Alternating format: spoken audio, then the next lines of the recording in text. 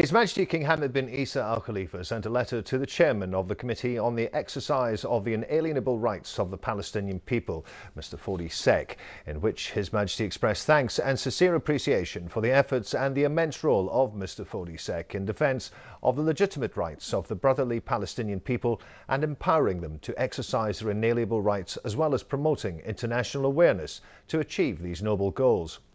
His Majesty said that this annual celebration, which we commemorate in solidarity with the Palestinian people, is an occasion to remind everyone of the responsibility of the United Nations and the international community as a whole towards the Palestinian people and the need to seek a solution to their just cause, especially as their suffering has reached an unprecedented level that requires to stand by their side in the long-standing ordeal and accelerate the international community's efforts to assume their responsibilities in this regard.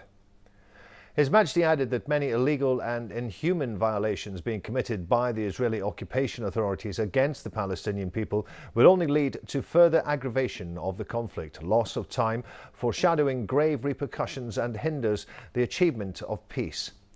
Israel is continuing with its violations in defiance of international laws and ongoing illegitimate policies regarding illegal demolition of houses, arresting of innocent citizens, destruction and depletion of the Palestinians' wealth, and construction of further settlements on the occupied territories. This is in addition to its aggression of the sanctity of the Al-Aqsa Mosque, assaults on the holy sites at the hands of extremist groups, and the excavation works being carried out by Israeli authorities around the mosque would lead up to a major disaster at one of the most important Islamic holy sites. The holy site to which the hearts of Muslims from all around the world are attached, as it is considered to be the first Qibla, the third holiest mosque, and the place of Isra and Miraj. His Majesty reiterated Bahrain's firm stance in support of the Palestinian cause to achieve the hopes and aspirations of the honourable Palestinian people through a just, comprehensive and lasting peace, the establishment of an independent Palestinian state on the borders of June 1967 with East Jerusalem as its capital, in accordance with the relevant international resolutions and the Arab Peace Initiative. These resolutions bear witness to the justice of the Palestinian cause and will compel the international organisations, particularly the Committee on the Exercise of Inalienable Rights of the Palestinian People, the CEIRPP, to exert further efforts for their implementation. His Majesty assured Mr. Fodi Sek that the Kingdom of Bahrain will continue its efforts in all paths and in cooperation with brothers and friends to reach these goals and fulfill the aspirations of all for peaceful existence and peace. His Majesty also expressed his full support for all the tangible efforts made by the Palestinian National Authority under the leadership of His Excellency President Mahmoud Abbas, the President of the State of Palestine, and for his hard work towards the promotion of the existence of a Palestinian state and its entities at international forums, as Palestine became a member of the International Criminal Court and has raised its flag on the headquarters of the United Nations as an observer state. These historic accomplishments confirm that the achievement of justice and independence is possible, but it still needs more concerted efforts from the part of the international community to protect the Palestinians, be fair, firmly stand by their side, and compel the Israeli authorities to put a time limit for the end of the occupation of the Palestinian territories.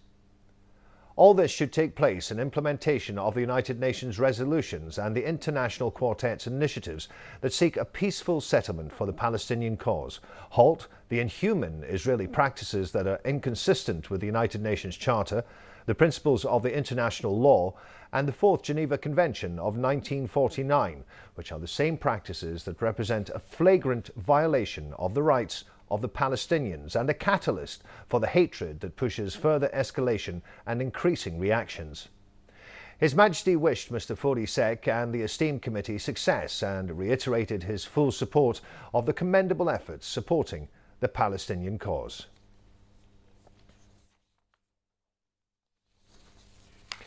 His Royal Highness the Prime Minister Prince Khalifa bin Salman Al Khalifa received at Gudaibiya Palace today His Royal Highness the Crown Prince, Deputy Supreme Commander and First Deputy Premier Prince Salman bin Hamad Al Khalifa.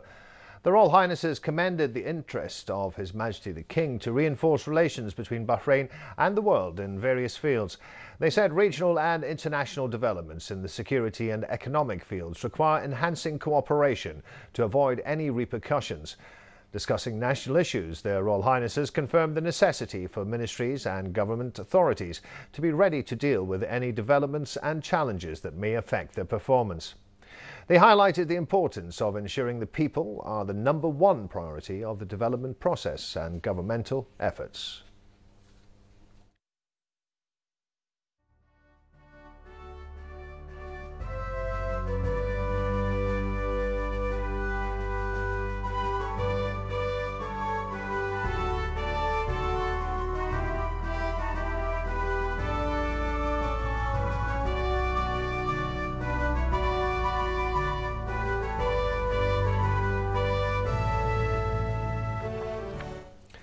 His Royal Highness the Prime Minister, Prince Khalifa bin Salman Al Khalifa, received at Gudaibiya Palace today the Speaker of the Representatives Council, Speaker Ahmed Al Mullah, Shura Council Speaker Ali Al Salah, and a number of MPs in the presence of former Representative Speaker Khalifa Al Dahrani and several senior state officials.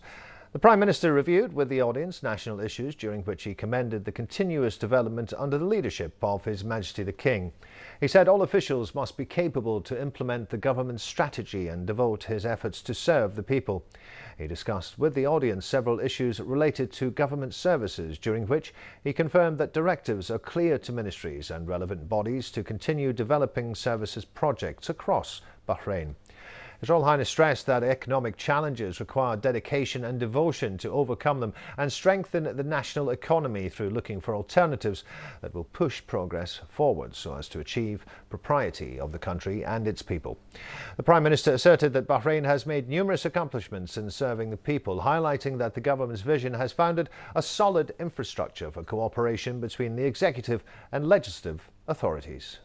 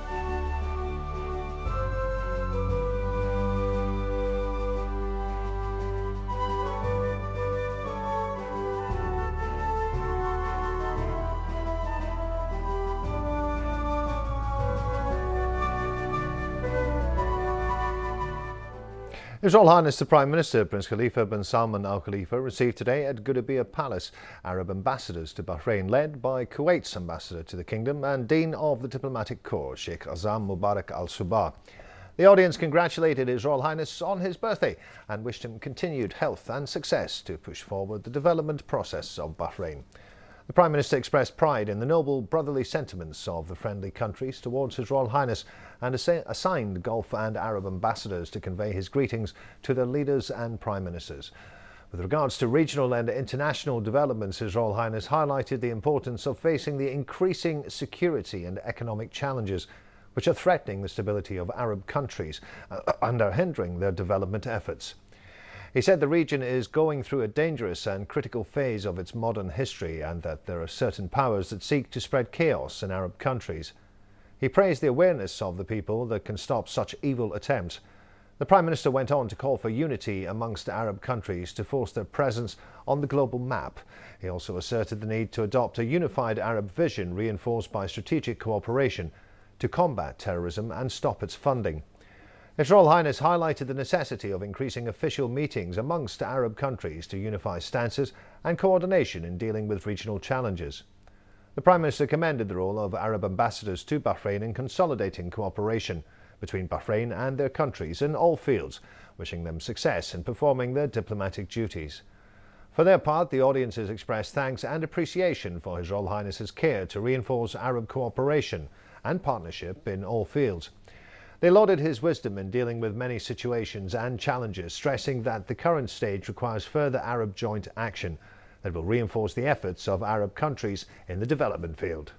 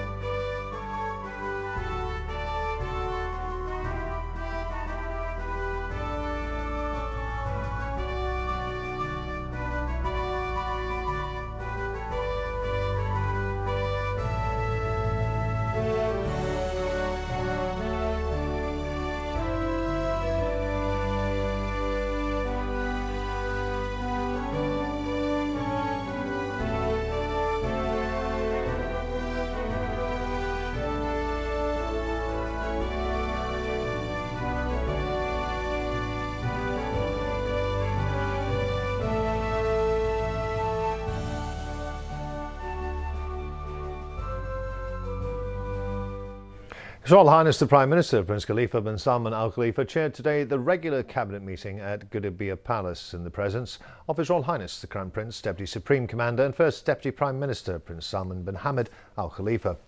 The Cabinet welcomed the recent meeting between His Majesty King Hamad and Her Majesty Queen Elizabeth II of Great Britain, which reflects the strength of bilateral ties between the two countries.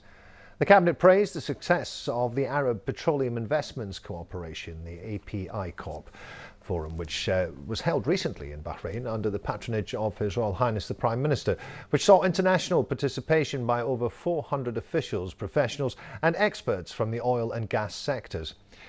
The Prime Minister emphasised the importance of facilitating procedures related to municipal licences and directed the Ministerial Committee for Services and Infrastructure to finalise their report related to this issue and submit their recommendations to the Cabinet.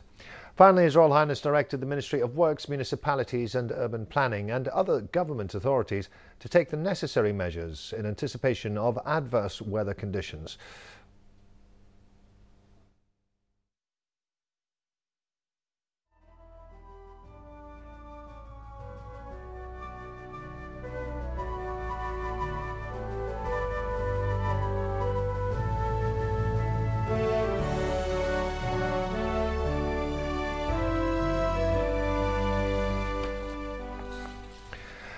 A number of memorandums submitted by ministries and ministerial committees were also discussed during this week's Cabinet meeting.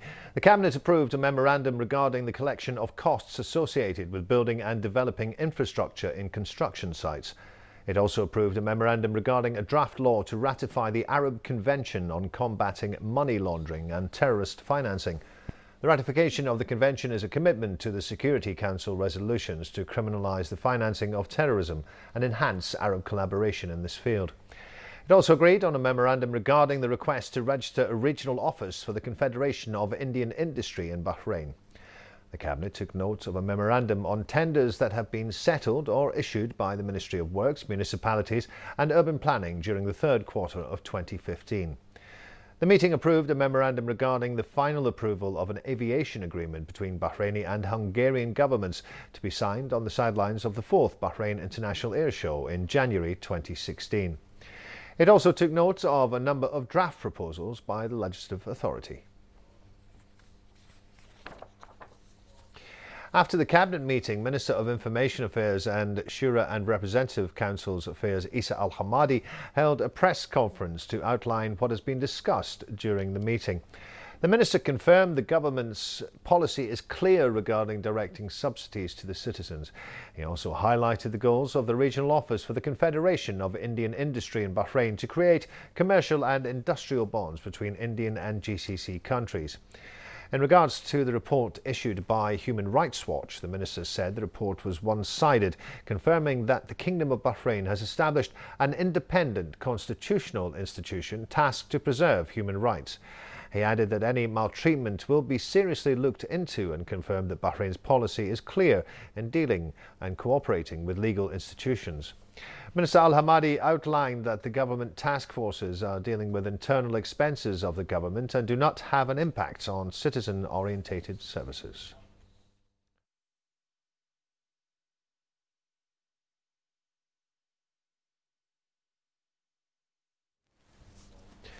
The Khalid bin Hamad Al Khalifa Mixed Martial Arts KHK MMA team has won the bronze medallion in Wolverhampton University in Britain, organised by the IMMAF in collaboration with the UK MMAF and in partnership with the Ultimate Fighting Championship.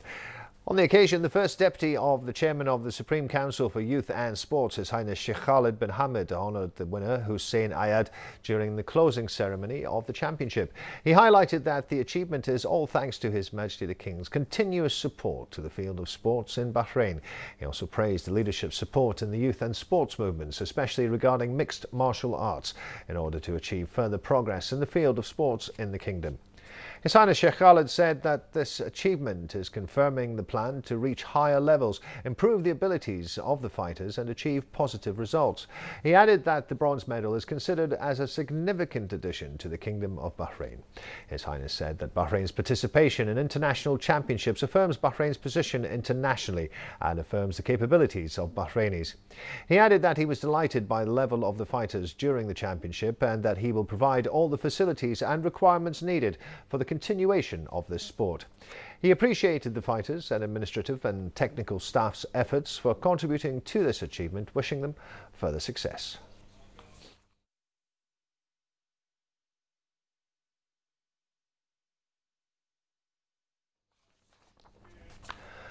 Labour Market Regulatory Authority, the LMRA's CEO, Osama bin Abdullah Al Abbasi, held a press conference today in the attendance of a number of media personnel. The LMRA announced the launch of the second edition of Bahrain's annual award for community awareness under the title Respect Others, held in cooperation between the authority and Zain Mobile Telecommunications Company. Al-Absi expressed his hope that participation of the award would include Bahraini nationals in addition to GCC nationals and residents between the age of 16 to 26. The government is taking important steps to effectively deal with the repercussions of the oil prices drop and their impact on the national economy. These steps are aimed to preserve the sustainability of development gains and maintain the steadiness of the services provided to citizens. Therefore, the Executive Committee has formed 6 government task forces there to minimise recurring expenses. More in this report. The government of the Kingdom of Bahrain, led by His Royal Highness the Prime Minister Prince Khalifa bin Salman Al Khalifa, has worked in several steps to effectively deal with the consequences of oil prices drop in order to preserve the sustainable development gains and the quality of services provided to citizens. These steps come in line with the government's vision for the coming stage to deal with the economic challenges and meet the demands of the current international financial situation and strengthen the economic structure. In this regard, the government started with itself by taking significant procedures to reduce expenses and implement sustainable policies to ensure the best interests of the homeland and the people. During the meeting of the Executive Committee, which was held in October, chaired by His Royal Highness the Crown Prince, Deputy Supreme Commander and First Deputy Prime Minister, Prince Salman bin Hamad Al Khalifa, the committee decided to establish 6 government task forces to review and identify areas where government expenditure can be reduced and provide regular updates on their progress. The areas that the task forces would review included maintenance of government buildings, travel expenses and transportation, property rental costs, advertisement and administration, IT expenditure, as well as efficient utilization of medications and medical equipment. The government task forces conducted their work and held a number of meetings in which they focused on finding solutions to reduce expenses effectively and preserve the level of services, productivity and efficiency. The government task forces have worked with different government institutions to gather all required information in order to reach best recommendation to reduce recurring expenses. They also formed subcommittees and held workshops to find the possibility of implementing a number of international practices in the same field. By the end of this month, the government task forces will put forward main recommendations and suggestions that include ways of reducing expenses. This comes in line with the government's continuous work to enhance efficiency and effectiveness of its bodies and institutions without adversely affecting the citizens' living standards, especially during the current global financial status.